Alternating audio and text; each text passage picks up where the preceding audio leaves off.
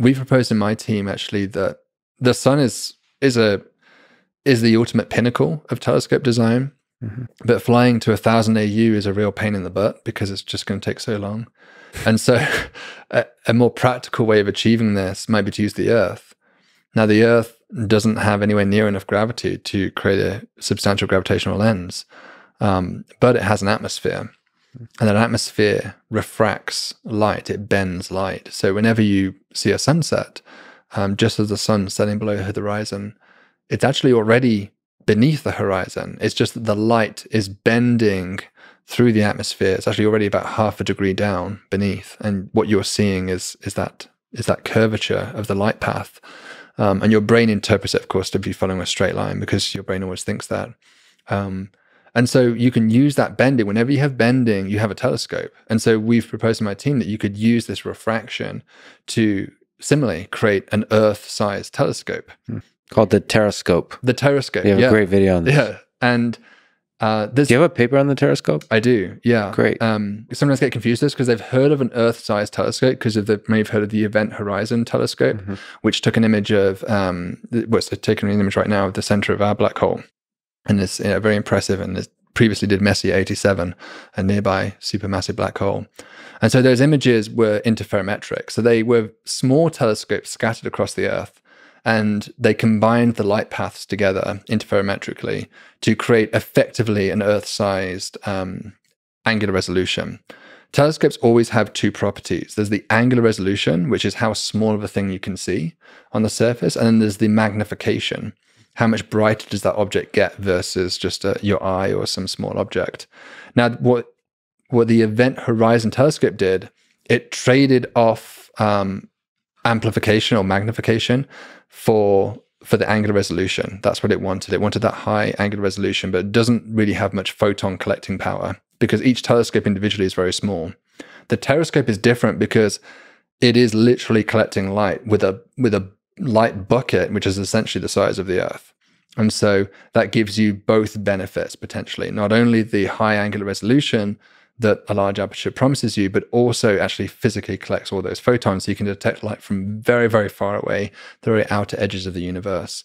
And so we proposed this as a possible future technological way of achieving these extreme goals, ambitious goals we have in astronomy.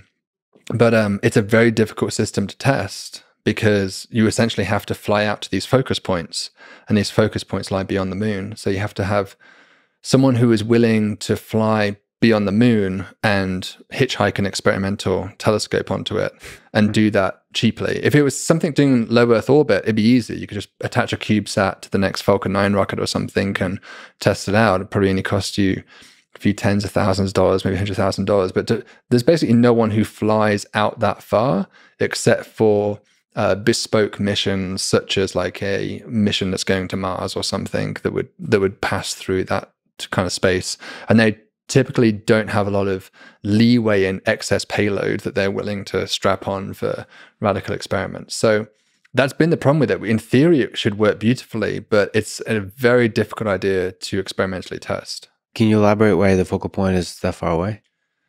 So you get about 0.5 degree bend from the Earth's atmosphere when you're looking at the sun at the horizon, and you get that 2 times over if you're outside of the planet's atmosphere, because it comes, the star is 0.5 bend to you still on the horizon, then 0.5 degree back out the other way. So you get about a 1 degree bend. You take the radius of the Earth, which is about 7,000 kilometers, and do your arctan function, you'll end up with a distance that's about, it's actually the inner focal point is about 2/3 the distance of the Earth-Moon system. The problem with that inner focal point is not useful because that light ray path had to basically scrape the surface of the Earth.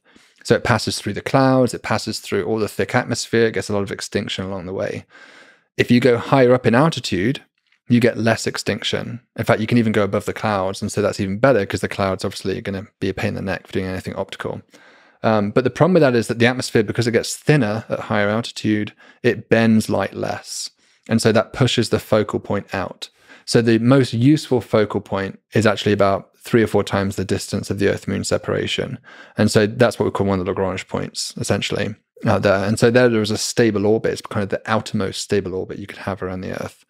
So the atmosphere does bad things to the signal of, of light. It's absorbing light. Is that possible to reconstruct this, to remove the noise, whatever? So it's just strength. It's not nothing else. It's possible to reconstruct. I mean, to some degree, we do this. There's a technology called adaptive optics that can correct for what's called wavefront errors that happen through the Earth's atmosphere.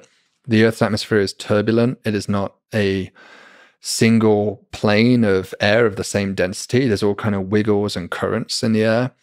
And so that each little layer is bending light in slightly different ways. And so the light actually kind of follows a wiggly path on its way down. What that means is that two light rays, which are traveling at slightly different spatial separations from each other, will arrive at the detector at different times because one maybe goes on more or less a straight path and the other one wiggles down a bit more before it arrives. And so you have an incoherent light source. And when you're trying to do image reconstruction, you always want a coherent light source. So the way they correct for this is that if this path had to travel a little bit faster, the straight one goes faster and the wiggly one takes longer, the mirror is deformable. And so you actually bend the mirror on the straight one down a little bit to make it an equivalent light path distance. So the mirror itself has all these little actuators. It's actually made up of like thousands of little elements, almost looks like a liquid mirror because they can manipulate it in kind of real time. And so they scan the atmosphere with a laser beam to tell what the deformations are in the atmosphere and then make the corrections to the mirror to account for it. That's amazing. So you could do something like this for the Terrascope, but it would be... it's cheaper and easier to go above the atmosphere and just fly out. I think so. It would be that's a very challenging thing to do. And normally when you do adaptive optics, as it's called, you're looking straight up. So you're, or very close to straight up. If you look at the horizon, we basically never do astronomical observations on the horizon because you're looking through more atmosphere. Mm-hmm. If you go straight up, you're looking at the thinnest portion of atmosphere possible. But as you go closer and closer towards the horizon, you're increasing what we call the air mass, the amount of air you have to travel through. So here it's kind of the worst case because you're going through the entire atmosphere in and out again with a Terrascope. So you'd need a very impressive adaptive optics system to correct for that. So yeah, I would say it's probably simpler, at least for proof of principle, just to test it with having some satellite that was at a much wider orbit.